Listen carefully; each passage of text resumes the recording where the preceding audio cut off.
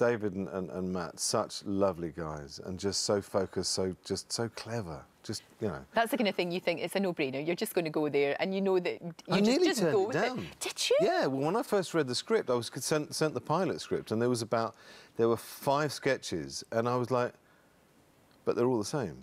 They're different, but they're all the same. And I was like, how's that going to work? And then my agent said, it's very successful on radio. If it doesn't work, nothing lost. Do it. Yeah. And when I did the show, and I saw the other stuff played in, because they'd already shot a lot of it, Yeah. my jaw hit my chest. It was like, this is either going to be huge or it's just going to be off the air quick. And it was huge. And it was just brilliant. Such good fun.